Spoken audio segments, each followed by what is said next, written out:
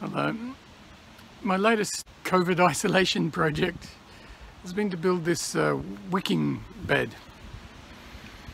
A wicking bed is just a fancy name for a raised bed that has a water reservoir underneath it that you water from below rather than watering from the top. You might have seen pots like that have a little reservoir underneath, and the plants suck up the water. So this is a similar kind of thing. There's quite a specific way of making a wicking bed, and let's have a look. First step is to build the bed itself, the raised bed.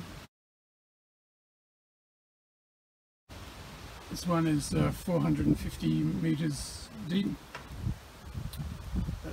That's about your minimum. You can go higher if you want it higher. I got this fancy kit from Modbox. I can highly recommend them. It was pretty good. The 450 gives you enough room to have the different layers that you need. If you're making it higher than 450, then you put some fill underneath that and then build the wicking layers on top of that.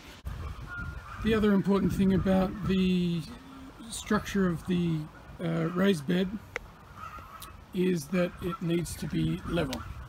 It needs to be level because you want an even distribution, an even level of water. Now, getting it even, you use a level like that. The way to do that is down here at the base level. See, I've packed up that end, put in some supports at that end, and then leveled it out up to that end. It wasn't exactly flat when I started, but so the leveling thing you have to do beforehand as part of the laying a flat foundation.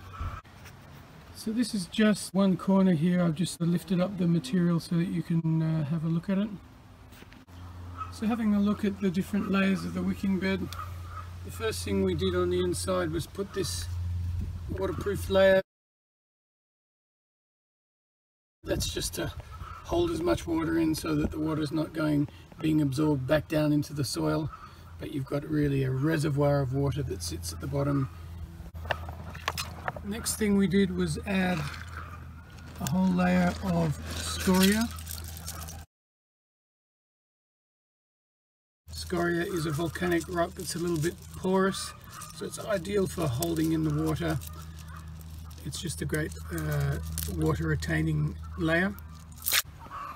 So after the waterproof membrane and the scoria, the next membrane is a wicking membrane, felt kind of substance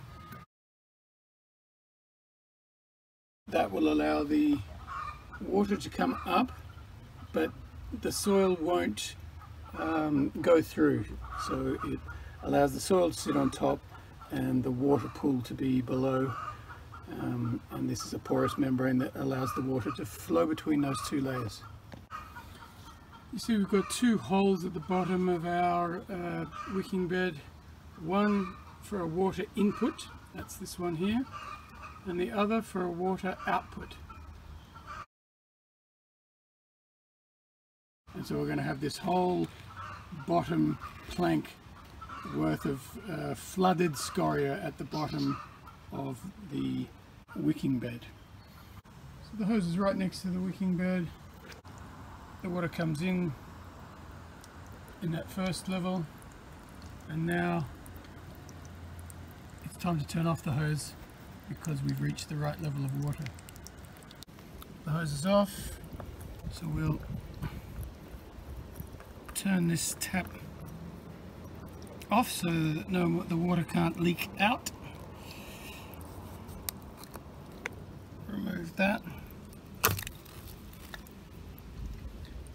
and then eventually that will stop dripping because the water is at the right level.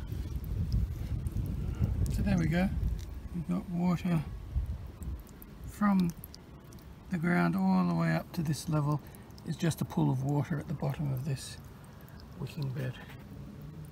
So just to recap, we started with the timber structure, and then on the inside we put the waterproof membrane, one plank's worth of scoria. The next layer is this porous membrane that the water can come through. This is a fancy system. The very last thing they do is then add this layer of plastic. I think it's a food grade plastic. I think it's just simply so that none of the chemicals leach out of the wood into your soil. I think that's an abundance of caution. So there we are. We now have a full bed with all the layers in it. The next thing is to fill it with soil.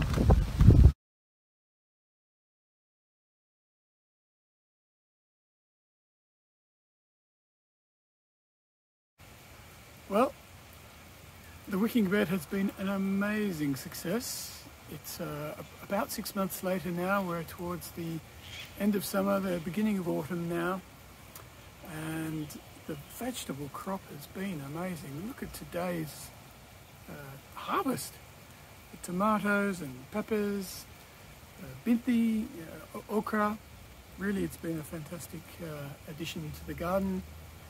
I haven't had to water that much. It's been a very wet season, as you can see. It's raining again today, but over the whole of summer I've had to water our wicking bed perhaps twice in the whole time, whereas normally in Australia, in Canberra, vegetables over summer would need sometimes daily, if not weekly, watering. So the watering part has been amazing. Tomatoes are as happy as you'd like. A really great addition to the garden.